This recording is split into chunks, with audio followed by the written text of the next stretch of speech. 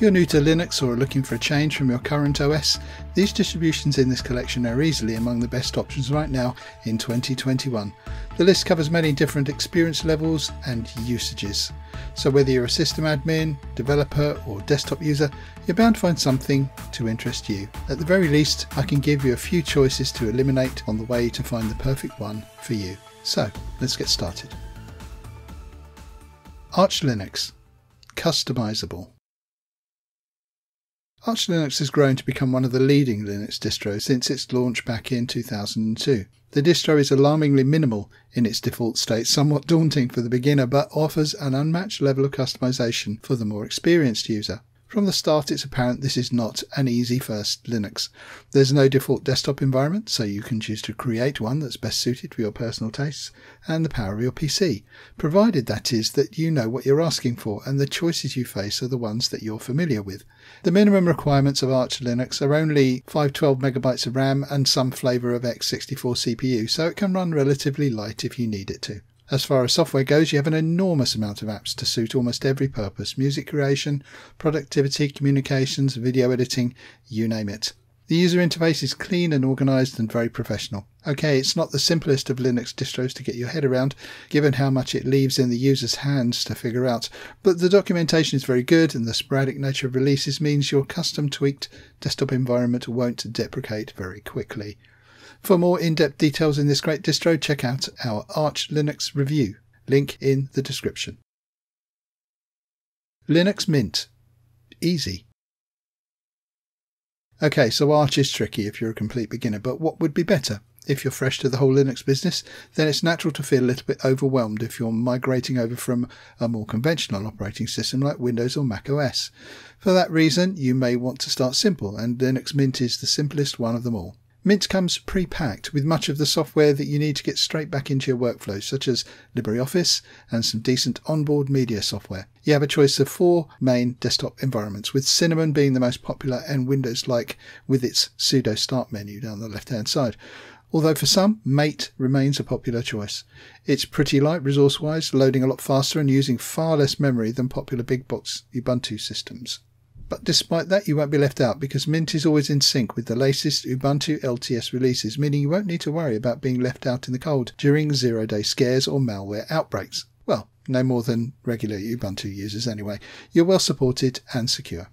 The default desktop is very clean and fresh and everything is laid out neatly. Nobody's going to get confused or lost using this distro. Some might also recommend Ubuntu or Elementary OS in this usage, but for a variety of reasons, both look and feel and support and lightweight, I'll stick with Linux Mint if you don't mind. Tails. Privacy. Privacy was a strange concept to most people a while ago, but in the 21st century this is one usage that's becoming more and more important. As the years go by and as technology becomes more tightly woven into our everyday lives, it all boils down to what is known as your threat model. Tails is a Debian-based Linux distro that comes pre-configured to use the Tor network. Tor is a public, decentralized network that allows users to send and receive traffic through several relays. The concept is simple. Each relay has its own IP address, which hides the original location of the user by creating several layers, hence the onion logo.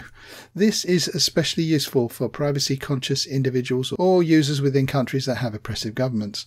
As well as this, Tails is designed to be run from portable storage, meaning that you can carry it around with you and it only uses your RAM and leaves no permanent traces of what you've been up to.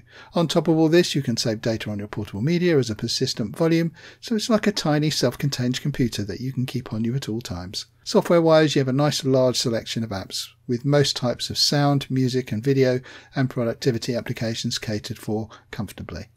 As far as the desktop is concerned, Tails is a little different. It has menus at the top of the screen. That's the thing with desktop environments. Although they can be customized, your choice depends on details like this. Where are the menus? How do you access programs? How do you search? It's mostly a matter of taste rather than technical elegance. Tails is different in several other ways too.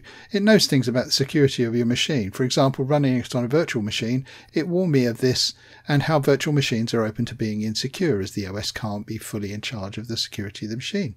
This is very reassuring. It's a very clean and simple interface and it shouts security and calm.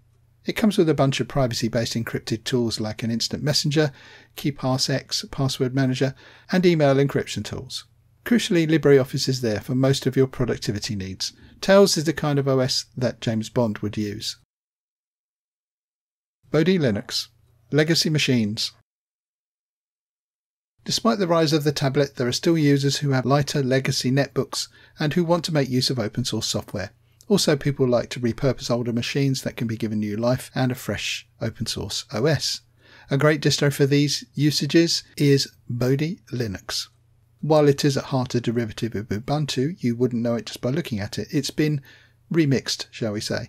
It is, however, in my view, a useful and elegant lightweight distro featuring Moksha, an Enlightenment 17 based desktop environment. But along with the polished desktop, Bodhi also offers a minimal install, which gives users free access to customize their user experience quite easily. Bodhi offers a variety of ISO files, and in particular it can be installed on Chromebooks and legacy devices. In terms of software, it's quite comprehensive, pretty much all the basics you'd like, as befits a presumably underpowered legacy laptop.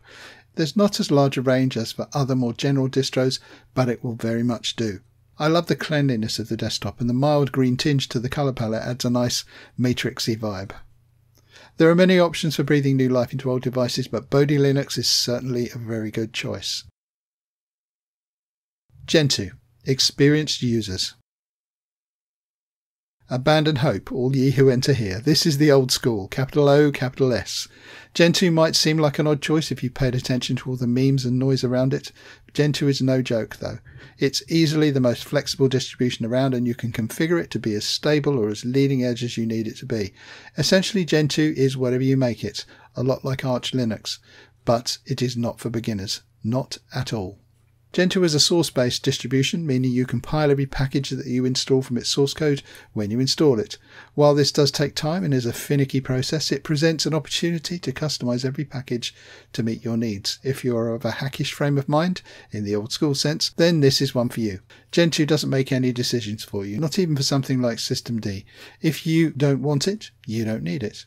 The downside of all this, of course, is that you need to know what you want. So if you're a beginner or an intermediate user, it's a really hard slog to get it up and running the way you might like it. It's powerful, very powerful, but as Spider-Man will tell you, with great power comes great responsibility and a learning curve the size of a rhinoceros. Let's just say, if you decide to go down this route and you can get over the huge learning curve, after that there's nothing you can't handle. So that's my roundup of the choices in Linux distros in 2021. What are your thoughts about the choices? I'm pretty sure you have some. Do you have better alternatives for each usage? And if so, can you tell us why? Let us know in the comments section below. Okay, as always, thanks for watching. That's all for now. I'll see you next time.